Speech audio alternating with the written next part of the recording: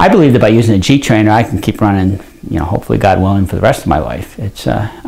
I am getting aches and pains, and they're not debilitating yet, but they're getting worse and worse to the point where they are going to be debilitating soon in terms of not allowing me to run. And I've just had a wake-up call, and now I'm thinking, besides having my athletes run on this, I better start running on it if I want to be running a year from now. I won the New York City Marathon 3 times, 1980, 81, and 82, and won the Boston Marathon in 1982. And also was a track runner, had American records at 5,000 and 10,000.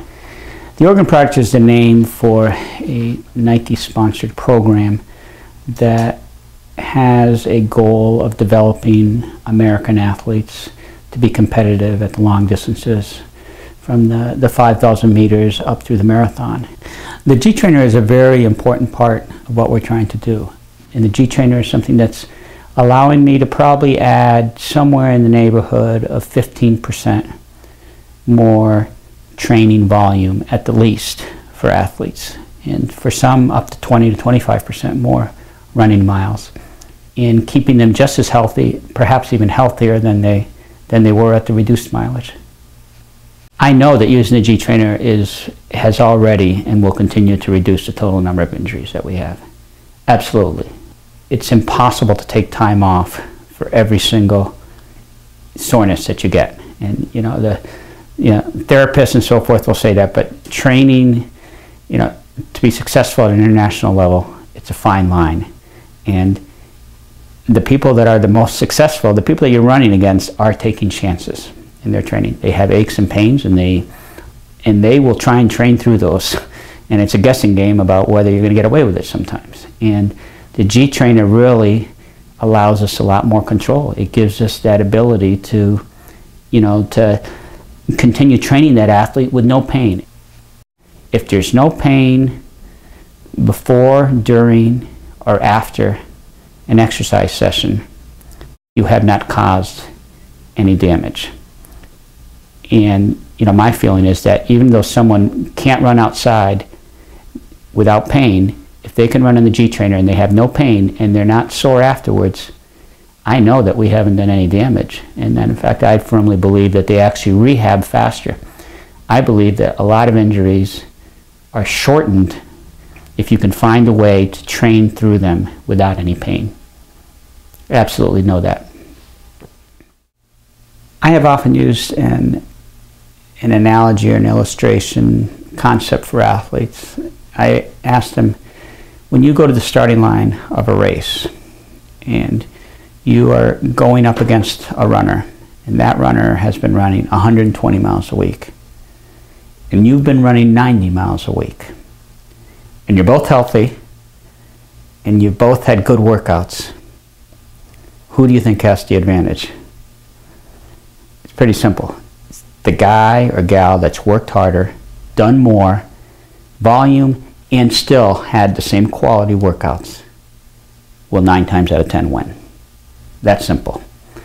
And the volume part is so important. Now, unfortunately, we all have, I think, genetically or as a matter of our training, how we've developed, we are limited in terms of how much volume we can do.